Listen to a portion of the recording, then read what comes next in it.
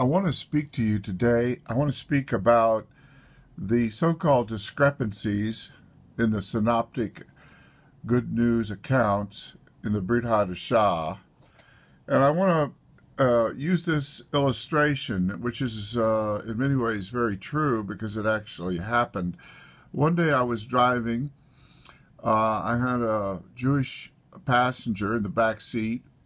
And I was approaching from 3rd Street, Avenue O in Brooklyn, and a Hatzola car with a volunteer ambulance person driving was going about 90 miles an hour. It was a rainy day. I couldn't estimate how fast he was coming, and he hit me. And he flipped my car around so that it damaged this car and this car.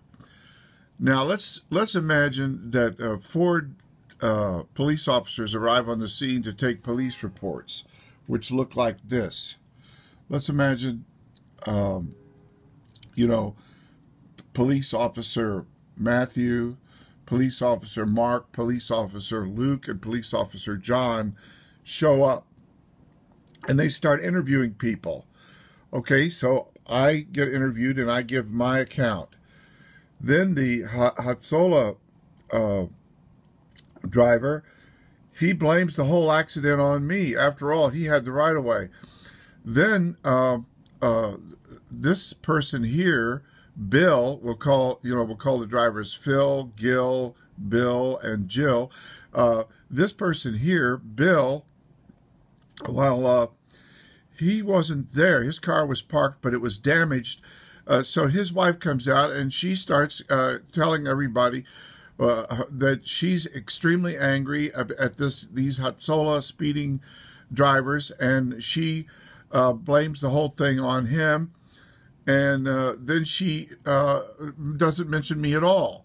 Then Jill over here, she's at the pharmacy, but when she comes back and discovers what's happened, she also gets angry and speaks about the Hatzola driver and doesn't even mention me.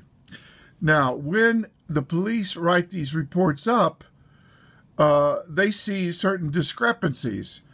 And so this genius over at the police precinct, his name is Tovia. He thinks he's a genius. His family tells him he's a genius every day, and he looks in the mirror and tells himself that he's a genius.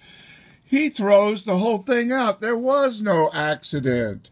These discrepancies show that the accident itself can be called into question. Well, friend, this is really not true at all. Now, I want to take you to the Orthodox Jewish Bible here, and I just want to read.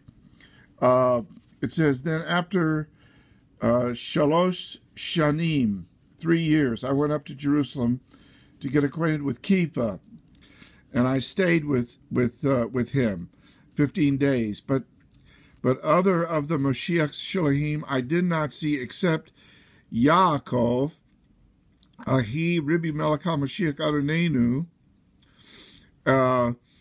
And here there's a note which explains that both Shaul and Yaakov were unbelievers before the Histalkus. This is a word in reference to a Rebbe, such as Moshiach. It can mean rising or diffusion of the Elohut of Moshiach. It can also mean departure. But the point that we're making here is that Rav Shaul himself gives you a harmony. He harmonizes everything, leaving out the women's testimony, because their testimony is not given any credence in court. And where is this harmonization found? It's found in 1 Corinthians chapter 15. And basically, it goes like this. A group of women, these are the funeral directors, the FDs, they find that the body is missing. Which body? The body of Moshiach. So Mary rushes off to tell Kepha, etc. The other women stay in the garden. They see this angelic appearance. They rush away. They tell no one. Later in the day, they meet Yeshua himself. Then they tell the disciples. Then Peter, or Kepha, and Yohanan, they are informed by Mary. They come to the tomb after the women have left. They see the clothes. They verify that the tomb is empty. Mary returns to the tomb. She encounters Moshiach himself. Now, I had the privilege of sitting in George Eldon Ladd's class as he went through this harmonization. And I can remember very clearly sitting there in Pasadena going over this. But the disciples are still unconvinced. They gather together. Miriam of Magdala, she arrives. She tells her experience. That afternoon, there are some disciples who encounter Moshiach on the road to Emmaus.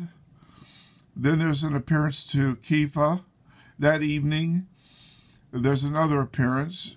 Then there's a second appearance sometime later, including Thomas. Then in the Galilee, there's an appearance. There's one in Tiberias, and then the 500 brethren, 1 Corinthians 15:6. And there's a final appearance and an ascension. So thank God for George Eldon Ladd, my teacher, and thank God for the verity of the Brit Hadashah.